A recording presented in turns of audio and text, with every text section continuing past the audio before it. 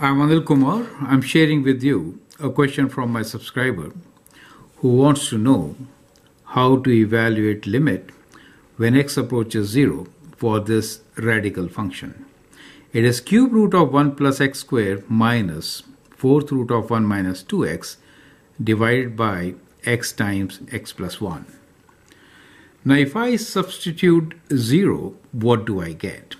If I substitute 0, I get cube root of 1 plus 0 minus 4th root of 1 minus 0 over 0 times 0 plus 1, which is 1 minus 1 over 0, which is 0 over 0. Now that is indeterminate form, right? So whenever you get 0 over 0, you could actually apply LHopitals rule. So in this particular case, we'll apply LHopitals rule to find the limit. So that is to say, we'll find derivative of numerator and derivative of denominator. So now we'll find derivative of numerator over derivative of denominator, right? And then find the limit. So that's the whole idea. So let's find the derivative of the numerator. So we can rewrite this expression as limit x approaching 0.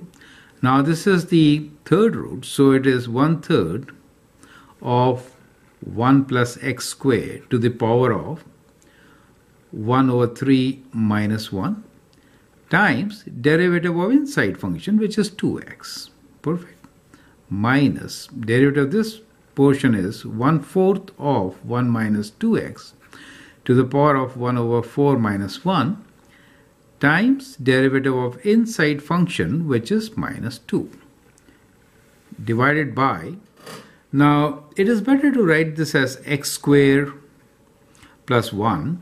So if I write this as x squared plus 1, in that case derivative is 1 times x, 2x plus 1, correct? So what I've done here is I've written the denominator as x squared plus x and the derivative is 2x plus 1. Perfect. So let's simplify this. We get limit x approaches 0 for 1/3 of 1 plus x squared to the power of minus 2 over 3 times 2x minus, now this minus and minus becomes plus, so we get half of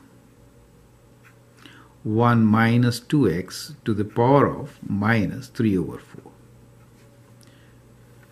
divided by 2x plus 1. Now let us substitute 0 and find the limit, right? So if I substitute 0 now, what do I get? I get 1 over 3 times 1, so this is 0, to the power of minus 2 over 3 times x is 0, so this term is 0, right? Plus half of 1 minus 0 to the power of minus 3 over 4 over 0 plus 1, correct? So the first term is 0, the second term gives us half, so we get half over 1.